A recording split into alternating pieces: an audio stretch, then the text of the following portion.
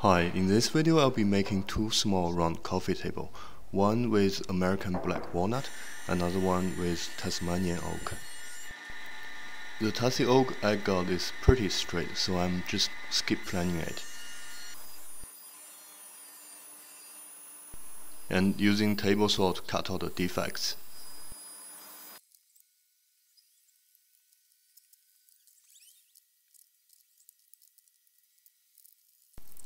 The boards are quarter sawn, so the grain looks very clean.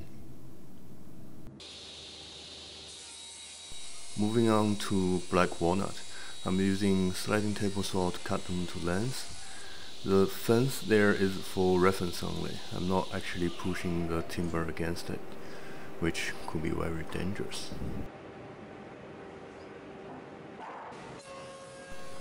Then I'm using jointer to get one face flat.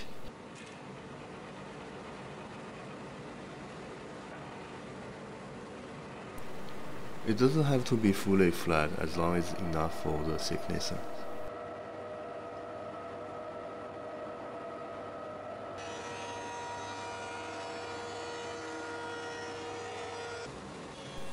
And back to the jointer to get a perpendicular face.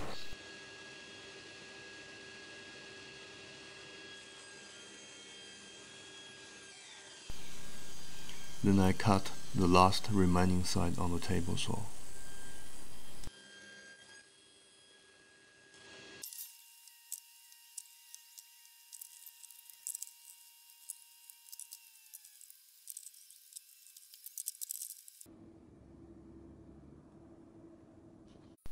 Then use router with a circle jig to cut a circle out. I use a jigsaw to cut the waste out. I forgot to record. Here I'm using a flush trimming bit to get the remaining waste off. This is the actual speed.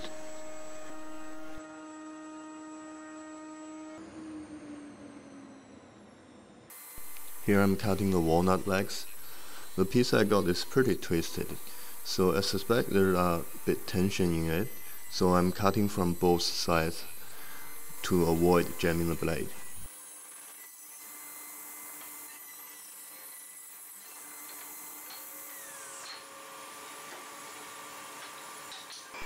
Here I'm cutting another set of legs. This timber is Marco Kappa, if I'm not wrong. Not sure if I pronounced that right.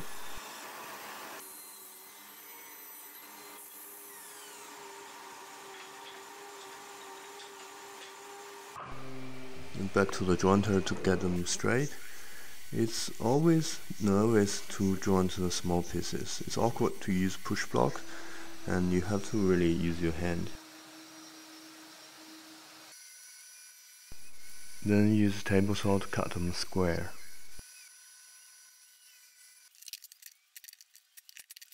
Here I'm building a simple jig for using router to route out a mortise on the legs.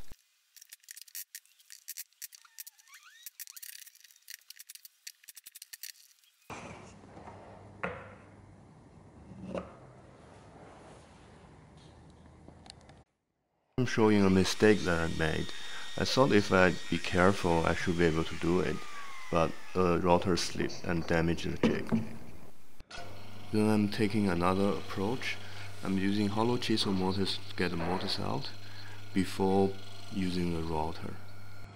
You may be confusing about the joinery at this point, but if you continue to watch, you will find out.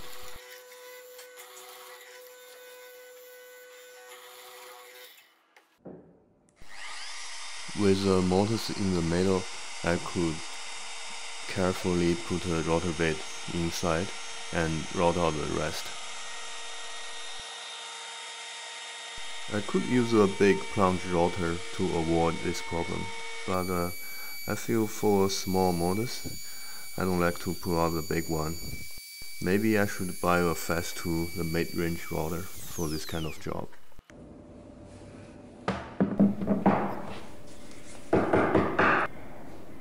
Here you can see how the mortise looks.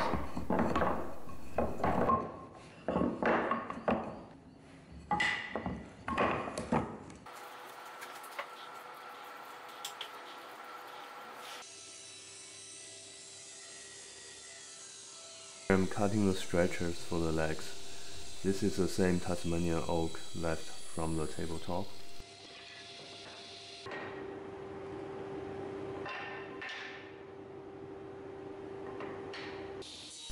Then cutting them to save length on sliding table saw.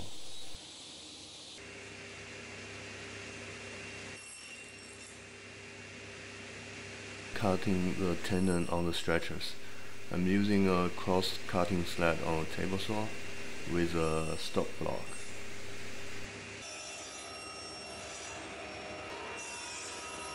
I'm using the table saw fence as a guide.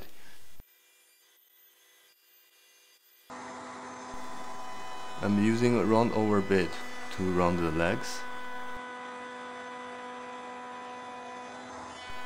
Then flip 90 degrees to get another edge round.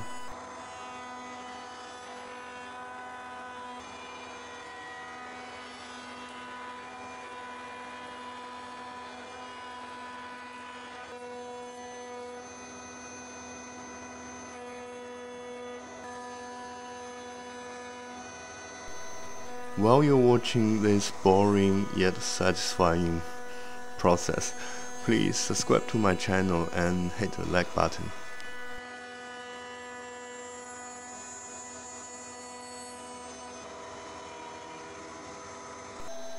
Remember the 4 corners on the motors left over by the rotor bit? I'm using the same radius round over bit to round over the stretchers, so the round corners fit together.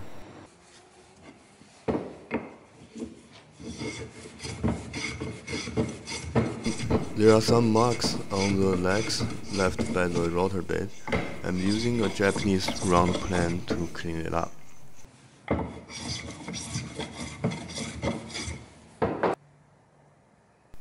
Now it's time for glue up.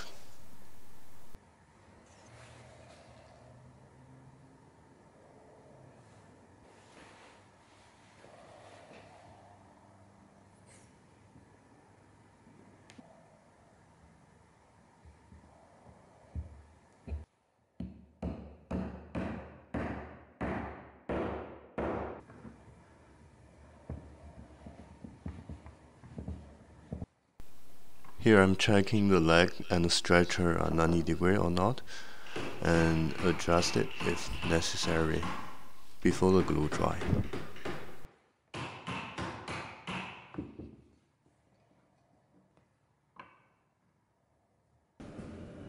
I'm marking the location of the legs.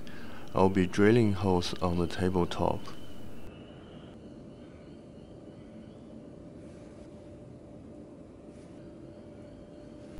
The top part of the leg will go through the tabletop, so the tabletop is actually sitting on the stretcher.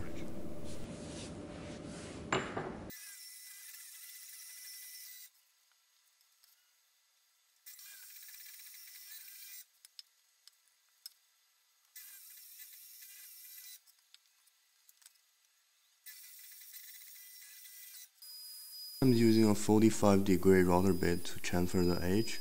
I'm not using a round over bit as it's already a round tabletop.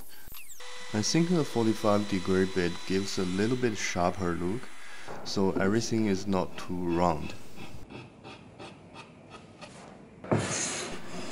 Here I'm using a hand plane to clean up the tabletop. It is a Chinese hand plane, but it's a unique style originated from Suzhou area. Normally the shaving come out on top of the blade, but this style has a separate opening for the shaving injection.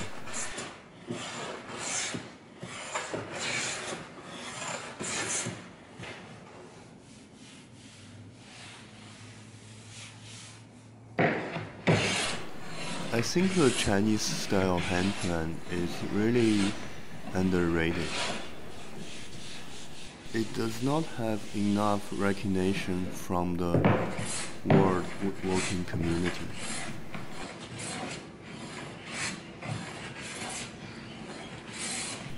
This quarter-sawn Tasmanian oak comes out really nice after planing. I could finish it straight away without sanding. Now it's time for ironing a logo.